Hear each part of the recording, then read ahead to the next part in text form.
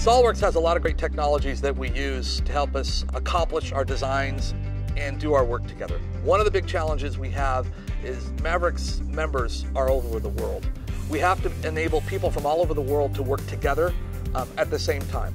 We use PDM Pro from Solidworks to do that, and then as a group in Europe, in Canada, in Australia, and in the United States at the same time to work together to design the same component. And we couldn't do that without PDM Pro. The truth is that, it allows you to accomplish far larger projects with far fewer people. We need to learn from the mistakes that other people make. We need to share our successes with other people so they don't make the same mistakes. The real strength of open source rocketry, or just open source in general, with any technological evolutions, is no one person does it all.